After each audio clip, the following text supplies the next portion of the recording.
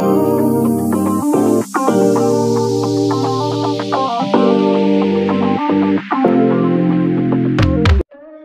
araw! Ngayon ay gagawa tayo or mag-create tayo ng square using turtle module in Python. So first, open muna natin yung ating Python, Pydroid, or idle. Punta tayo sa file and then create tayo ng new file. Kapag nakapag-create na tayo ng new file, so unang gagawin natin, kailangan natin i-import si turtle library. And then window equal turtle dot screen. So, yung S malaki. And then, open close parenthesis. So, si turtle, meron siyang function na screen. Itong function na screen, it will make a new screen or a new window pop up. So, let's start. Turtle dot forward. For example, yung unang side ay 200. So, di ba kapag mag-i-start tayo, kung makikita natin, yung arrow ay papunta sa kanan. So, ang mangyayari dito, magpo-forward siya ng 200. So, kung nandito yung arrow natin, and then magpo-forward siya ng 200. Pag nag-forward siya ng 200, nandito. And then, nandito pa rin yung arrow. So, sa kanan pa rin siya nakaharap. So, anong gagawin natin para pumunta siya dito? So, ang gagawin natin ay ililiko natin yung arrow natin ng 90 degrees. Nandito na siya. Liliko na natin yan, yung arrow. And then, kailangan ulit niyang pumorward ng 200. So, magpo-forward ulit siya ng another 200 kasi ang square ay pare-parehas lang naman yung side niya. Then, sa kakaliwa, left, and then 90 degrees. Then, po-forward ulit siya. Another 200. And then, liliko ulit siya ng 90 degrees. Then, another forward ulit. Again, 200. And then, liliko ulit siya. Another 90 degrees. And then, forward ulit siya. That forward, 200. Alright. So, ito na yung ating code para makabuo tayo ng square. So, kung ida-drawing natin, nag-start tayo dito. And then, dito tayo sa forward ng 200. So, kunwari, ito ay 200. And then, yung arrow nandito. Kailangan kakaliwa siya. So, nagkaliwa siya dito ng 90 degrees. So, nandito na yung arrow. And then, forward siya ng 200. So, ito na siya. And then, nandito ulit yung arrow. So, kailangan niyang kumaliwa ulit ng 90 degrees. And then, forward ulit ng 200. So, dito na. Yan. And then, nandito yung arrow. Kailangan mapunta dito. So, ito siya. Kakaliwa ng 90 degrees. And then, forward ulit ng 200. So, kunwari, square itong drawing natin. So, tingnan natin. I-run natin yung ating code.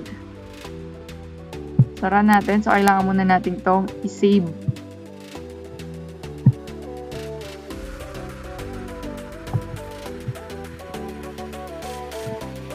Tingnan natin kung makakabuo tayo ng square. So, nakita natin na nakabuo tayo ng simpleng square. So, yung code natin ay para lang sa mga beginner. Alright, so, ito naman, kung gusto nating baguhin, or patabain, itong mga to, ayan. So, merong function si turtle na pen size. So, tingnan natin. Lagyan natin. So, patabain natin. Magiging turtle dot pen size. For example, ay 3. Yan. So, depende sa atin. Pwedeng 1, 2, 3, 4, or 5, or kung ano yung gusto nyo. So, tingnan natin to. Press F5 natin. Run and then save. Save natin bago mag-run. So, ayan. So, kung nakita nyo kanina, manipis siya. So, dito, medyo tumaba na siya. So, next naman, babaguhin natin yung kulay. So, instead na black, gawin naman natin yellow or red. Okay? So, depende sa atin yan. So, si turtle, meron siyang function na color. And then, quotation mark, gawin natin ay yellow. Yan. And then, press F5. Tingnan natin kung magiging yellow. Alright, so nakita natin na naging yellow na. So, paano naman kung ang gusto natin ay maging color yellow itong buong square? So, ang gagawin natin, lagay natin ay begin fill. So, turtle dot wait, lipat natin dito sa unahan. Yan. Then, fill parentheses. And then, dito sa last, lagay natin yung end. So, end fill. Para ibig sabihin, yun yung katapusan. Then, parentheses ulit. Open, close, parentheses. So, press ulit natin F5. So, tingnan natin kung mapupuno ba siya ng yellow. Alright. So, nakita natin na naging color yellow na yung sphere natin. Next naman, paano ang gagawin natin? Yung iibahin natin yung kulay nitong bawat side. So, tingnan natin kung paano. Tanggalin muna natin itong fill. So, lagyan natin ng hashtag. And then, yan, copy natin to. Singit natin sa bago mag-forward. So, for example, dito red. Next, lagay natin green. And then, brown or maroon. So, depende sa atin kung anong gusto natin kulay. So, press F5. Tingnan natin kung ano mangyayari sa side. So, right. So, nag-iba-iba yung kulay nung bawat side or yung ito. Alright. So, next naman, ang gagawin natin ay gagamit tayo ng for loop para makakreate ng square. So, itong mga to, tanggalin muna natin. Hindi muna natin sasama sa code natin. Alright, so next, gagamit tayo ng for loop. So, for I in range. So, ilang side meron yung square? So, 4. Ibig sabihin, 4 na beses din mag-uulit yung under nito. So, turtle, that's forward. Nalagay natin ay 200. And then, bumili ko siya ng 90 degrees. Turtle, that left, 90 degrees. Ayan. So, ito ay 4 na beses na mag-uulit. So, kung phone ang gamit nyo, mahalaga na maglagay kayo ng window that exit on click. Yan. Then, huwag natin kalimutan yung open, close, parentheses. So, ibig sabihin nito, hindi agad mag-exit yung nag-pop up sa phone natin. Diba kapag wala ito, so mabilis na maaalis yung lumabas na image or yung nag-pop up. So, run natin, press F5. Tingnan natin kung tama. So, tingnan natin kung makakabuo man tayo ng square. Alright, so nakabuo tayo ng simpleng square gamit ang for loop. So, next, baguhin natin yung baguhin natin yung kulay. Bawat isang side, baguhin natin yung kulay. So, ang gagawin natin, next, palitan natin to. Get natin ng bracket. And then, ilalagay natin yung gusto nating kulay. So, 4 na kulay. For example, red. Next, yellow. Next, maroon. Next ay green. Yan. And then, huwag natin kalimutan yung ito. Alright. And then, next naman, kailangan natin ilagay yung function na color. Yan. And then, itong I. So, itong I, pwede natin itong palitan. Kung ano yung gusto nating tawag dito sa mga to. So, for example, colors. Yan. So, copy lang natin. Lagay natin dun sa loob ng parentheses ng color. Be aware tayo sa spelling dahil mag-error siya kapag hindi tugma.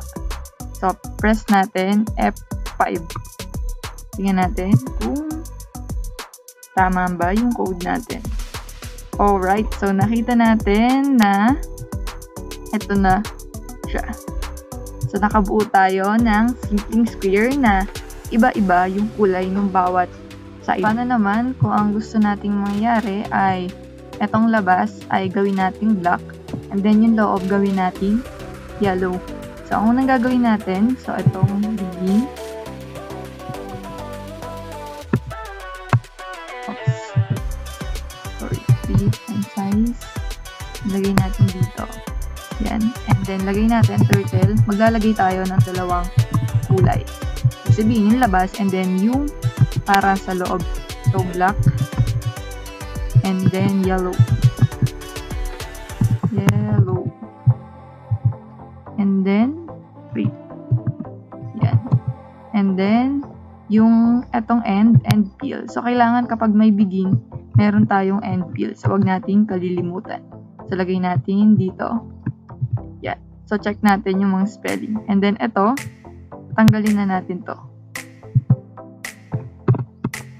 And then, ito din, babalik natin sa kanina. So, for I in range, palta na natin pa ng I. Yan, for I in range 4. And then, colon.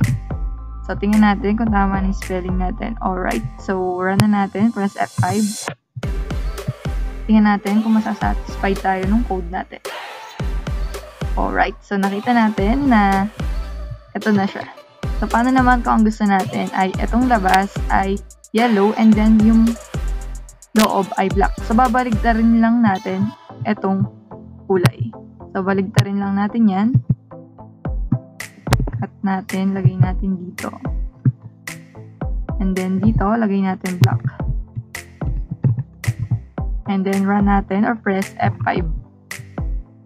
So, let's see.